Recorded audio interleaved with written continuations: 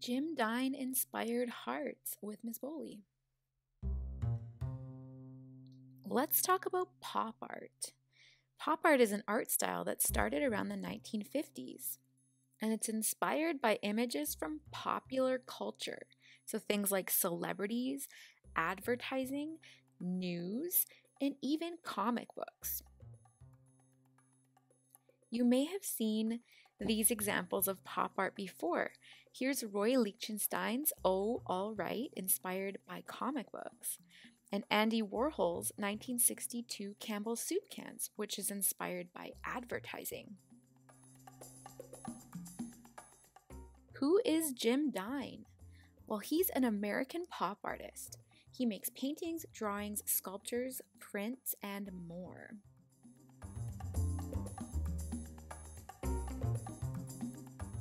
A lot of his artwork is inspired by everyday objects like tools or bathrobes, and he uses repetition quite often. So he repeats the same shape or object over and over. So here are some examples of some of his art that features hearts. So we see he does the 4 hearts in many different materials, many different techniques, and many different styles. For Jim, it's not really the subject that's the important part of the artwork, it's the materials and how the materials create a different feeling and make each piece super unique, even though it's the same subject, a heart, over and over. So why are we doing this project? We want to explore different materials and techniques and build up an understanding of how each material works. We're also going to be working on creating art with unity, so paying attention to each area of the artwork. These are the materials that I will be using. You will need some colorful materials, some colored paper, scissors, glue, a pencil, and your visual journal. Let's get started. So what I'm going to do is I'm taking my markers and I'm just going to do a whole bunch of polka dots. You might choose to do different types of lines or different types of shapes or different types of patterns, but I just want to make a background with a lot of color and a lot of interest. So use a variety of your materials, and we want to fill up the whole page with color and pattern. So remember how Jim Dine had sort of those confetti type backgrounds? That's what I'm thinking about when I'm doing this. I know that crayon is going to resist when I use it with paints, with watercolor paints. So I'm going to put some bright neon yellow crayon in my background. And I'm also going to experiment with a rubbing technique. So I've grabbed this piece of cardboard, which is really bumpy. I'm going to use a crayon laying down on its side. I'm going to put that textured object underneath my page, and I'm going to rub the object with my crayon. And then this is super cool. It's going to leave a really nice texture in my background. All right, so I've jumped ahead a little bit. I've done some little thumbprints with some paints. I've done some more scribbling with some markers, and now I'm going to fill my background with some watercolor paints. Now I need to let this background dry. It's dry now. So I'm going to grab my colored paper, and I want to choose a color. I'm only going to use one color, but you can use more than one color if you want. I'm going to choose a color that I think is complementary to my background. That's going to look nice, but also to contrast. So I've chosen this green. So I'm grabbing my scissors, and then I'm going to fold my colored paper in half. So I want to cut it into 4 rectangles. I'm going to fold it in half the opposite way. So I've done 2 folds. And then I'm going to open up my page, and I'm going to carefully cut along the fold while it's still folded in half in the opposite direction. So now I've cut the paper in half. I'm going to open it again and cut carefully along that fold. So I will end up with 4 rectangles. So there's 1, there's 2. I will open this and then I will cut it and then I'll have 4.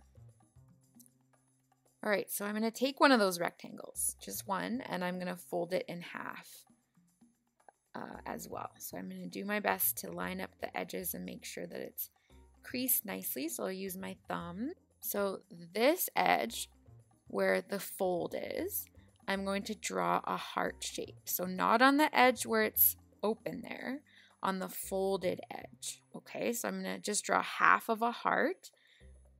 So starting there from the edge, going around. And actually, I don't want my heart to go all the way down to the bottom. I'm actually going to change that a little bit. So not down all the way to the bottom there. I'll just make it go in a little bit. Okay, there we go. So I got my scissors. I'm going to cut. And now I have a heart cut out, and I also have the outline of a heart cut out. I'm going to use both of these in my artwork. All right, now we're going to repeat the same exact process with just one of those other rectangles, just one. So I'm actually going to trace around the heart that I cut out so that they're both exactly the same. So I'll use that first heart as a tracer, and then I'm going to cut out the same way that I did with the other one.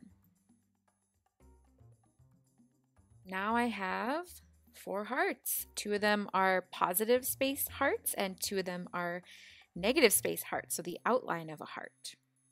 I'm now going to take my background that I made and I'm going to take my hearts.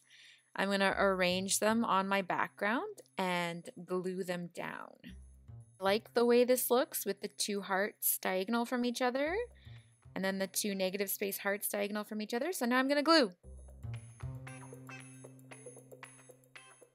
So they're all glued down now. So now I'm going to use some pencil crayon and different materials to add some interest here. So I'm just going to repeat some of those sort of scribbly, energetic lines that I did in the background on my hearts.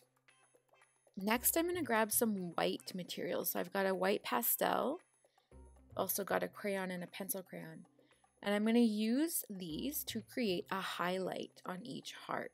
So I'm going to do it always on the left side, on the top, and then a little bit on the right side on the bottom to sort of create the illusion that these are a little bit popping out of the page.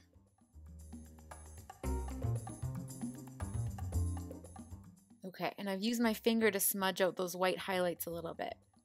Now I'm going to do some shadows. So I'm going to take a black crayon or whatever material that you have, and I'm going to just do a little bit of shading on the bottom right side of the heart, kind of going around the outline. So I'm smudging that with my finger a little bit as well. Kind of added a tiny bit up on the top left, just above the white highlight that I did. Just a little bit in the middle there. And then I'm also going to make it look like it's making a shadow on this green paper here. So I'm going to add some black crayon there. And I'm going to press hard when I'm close to the edge of the paper. And then I'm going to start pressing light as I move over so that it's sort of creating a little bit like the shadow is fading out, sort of. So dark and then light. And then finally doing a tiny little line of dark just right beside the white highlight there so that it looks like the highlight is popping out a little bit more. So you can kind of play around with those and see how you like them best. But I'm going to repeat that process with the rest of the hearts.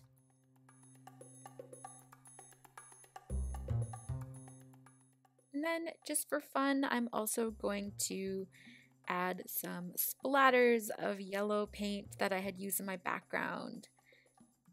So this stage is optional, but I thought it would be really cool.